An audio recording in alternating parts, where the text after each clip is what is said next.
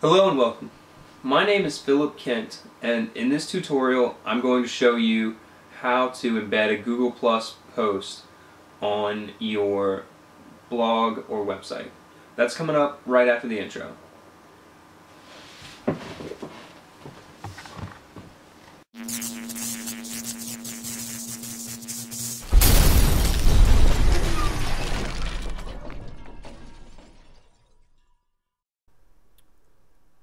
Alright, so the topic of this video is how to embed a Google Plus post on your blog or your website. So first you're going to need to go to Google Plus, and you're going to need to locate a post that you want to share. So I've picked this one right here by Lauren Henry, and I'm going to go to the options menu, and I'm going to go down to embed post. And then you're going to want to copy and paste all of this text. So copy and paste it, hit done. And you're going to want to take it to the edit page of your blog. And I have embed test 1, that's the page name. This is the edit page for that page, and this is the page itself. So right now it's just blank. It just has a title and a subtitle. So we will make sure you go to the text editor, not the visual editor, to post the code. Control V, post the code in there. Hit update. And then head on over to this page and hit refresh.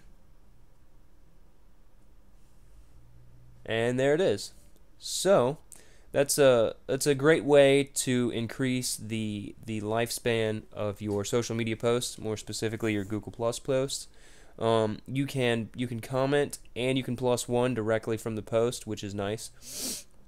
If you need to get the permalink for it, you can either hit shared publicly, or excuse me, you can either hit Google Plus up here, and that'll take you directly to the post page, and you can get the permalink for it if you'd like to link to it.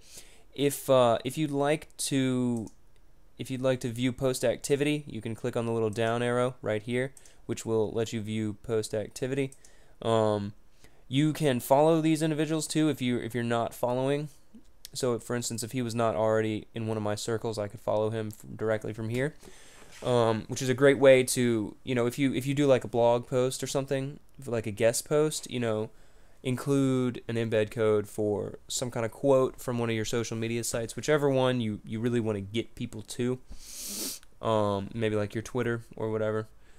And the only thing you need to keep in mind is that it will add some bandwidth and load time to the page.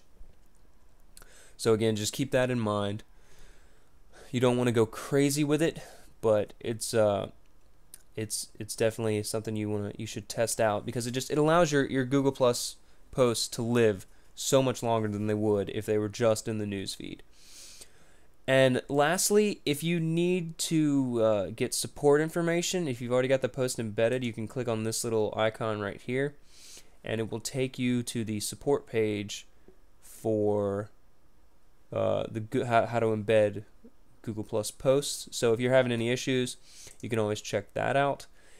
And thank you for watching this video. If you haven't yet, go ahead and like the video, and then hit the subscribe button. And you'll be notified every time I come up with a new video on all these awesome social media and web analytics tips that I've got. And if you'd like more information, you can head on over to my website, which is www.AmatureITHelpstation.com. There'll be a link for that at the end of the video as well. And sign up for my newsletter, which is this red box right here, and you'll get my best tips in email that I don't talk about publicly.